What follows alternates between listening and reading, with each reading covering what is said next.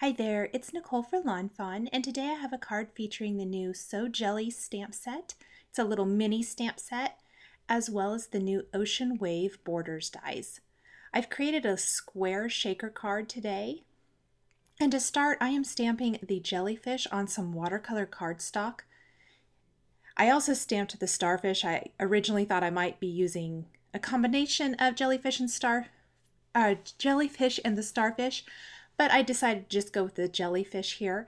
I am using some of the Zig Clean Color Real Brush markers. They blend together for a really awesome watercolor look with or without the addition of water. I'm using 3 colors here for the pink on the jellyfish, and they are all listed in the upper left corner of the screen, so it would be easy to replicate if you like the colors I've used here. And then I've taken a dark purplish color here to color in the little spots on the jellyfish. I'm going to go ahead and cut the frame for the front of the shaker card using the 2 largest stitched square dies from the Small Stitched Stackables collection from Fawn. This is going to give me that frame that is going to frame up the little water scene on my card. I'm also going to die cut the smallest of those 2 squares from some Simon Says Stamp Sea Glass cardstock. This will be the back portion. And then I will die cut another one of those squares from some Surf Blue cardstock from Simon Says Stamp.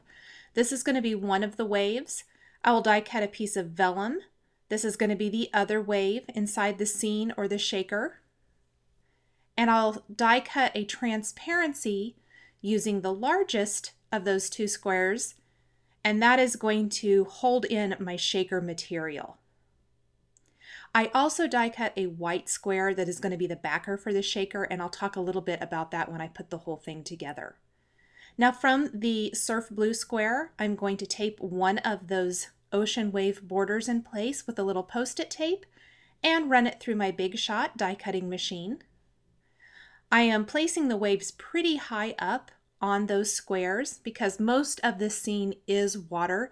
Very little of it is going to be blue sky. That's just that lighter blue color there. And then with the vellum, I'm going to lay that so I can kind of see where I want it to go, and I'm going to use the post-it tape to hold that in place and run it through the Big Shot. I'm using a black Sakura gel pen to add definition to the eyes on the jellyfish. And set those over to the side while that dries a little bit. Now I'm using the frame to line it up with my card base and adhere that square with the waves. The problem with that is the shaker is smaller than the size of the card, and so that's why I had a backer, and I kind of had to pull it apart when I was done because it's hard to line up the shaker then. So if you have a backer for your shaker, it makes it much easier. I went ahead and adhered my jellyfish, and then I am stamping a greeting from the So Jelly stamp set with white StazOn right to the transparency. You need to use something like StazOn with the transparency, otherwise it will never dry and it will smear.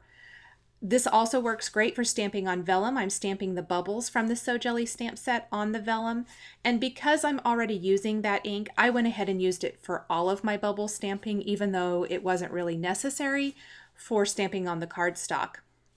Just for consistency purposes, I went ahead and used it here. I'll go ahead and stamp that one more time. I'm done with my StazOn ink, so I can set that to the side. I went ahead and added a 3rd jellyfish. I originally had 2, and when I was looking at it, I thought it really needed one more, so I'll go ahead and add definition to the eyes with my black gel pen. And then I'm going to take some glossy accents and add those to those stamped bubbles to give them some subtle dimension and shine. I think they really add to the stamped bubble look there.